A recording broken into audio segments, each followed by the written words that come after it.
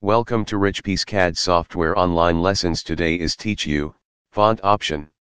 Function, it is used for setting tool info, system font, text, font on grain line, seam text, text shape and size of measurement var. Also go back to default font which have set before. Click, font, under option you can see, fonts, dialog table. System font, this option can change system font. Tool info, this option will change tool info font. Text, this will change text font.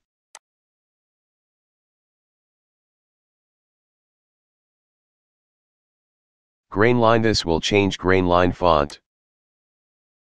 Measurement var, this will change measurement var font. Seam text, this option will change seam text.